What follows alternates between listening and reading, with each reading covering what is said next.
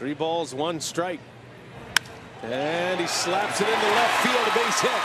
Here comes Braun. The throw all the way through is late.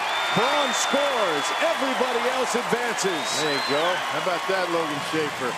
Makes it 5-2 Milwaukee. A nice at bat. And double in a pinch hitting role last night.